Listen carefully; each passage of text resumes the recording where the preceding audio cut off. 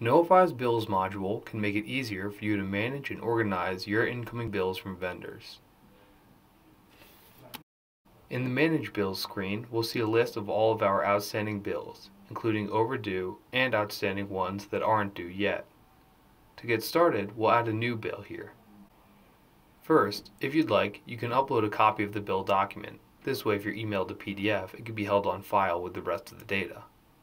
Next, we'll choose a vendor. You also have the option to add a new vendor to your account in this screen. You'll be prompted to fill in information about this bill, such as the vendor's invoice number and the due date, and clicking Add Item will prompt you to start filling out the information. This includes what job and phase it's for, as well as which items you're being billed for, the quantity of that item, and the unit price. You can also add multiple lines to bills and allocate them to multiple jobs and phases if necessary. This way, one bill can be allocated to several jobs. Also, the items don't need to come from your database. If you'd like, you can enter anything you'd like, just as it's shown on the bill from the vendor.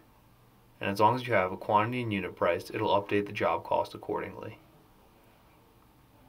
Once this information is in the system, clicking Verify and Submit will create this as an open bill in your account and apply the cost to the job. In this screen, we would be able to see the supporting document if we ever had to come back and check later on. We would also have more actions for anything else that we need to do to this bill.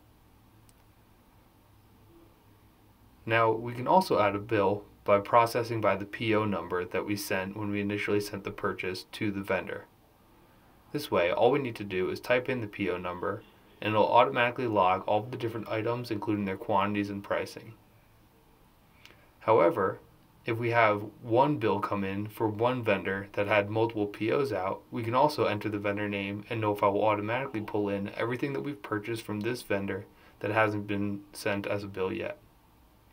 Clicking the check mark will confirm which items are on the bill, and we can adjust the pricing if it doesn't match what we initially sent out in the PO. Then when we hit Submit, this will be outstanding just like the bill we had submitted earlier. When bills are outstanding, we can click Record Payment to show Knowify that this bill has been paid. Clicking this will prompt for details on the payment, such as any kind of check or ACH numbers, and the total amount if it isn't for the entire amount of the bill. And once this is recorded, you'll see the updated outstanding amount of the bill. You'll also be able to void this payment later on if necessary, in case you need to make adjustments. And back in the Manage Bills screen, we'll be able to see the new balance of this bill, and it'll be noted with a blue triangle in the corner of the balance. This screen will also show us which bills are under review or already approved to be paid by other users. In order to submit a bill for review, you open up the Details screen, and in this drop-down menu, you'll see the Submit for Review option. It'll pull up a list of potential approvers of this bill, and it'll send that user an email prompting them to approve or reject payment to that vendor. Once bills have been paid, we'll be able to reference these later on. Back in my Manage Bills screen, I can click where it says Show History, and this will show me all of my closed bills in the account.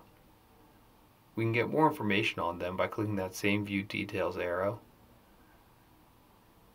And if necessary, we can void the payment, which will reopen the bill so we can record the payment again at a later time if there were any adjustments made.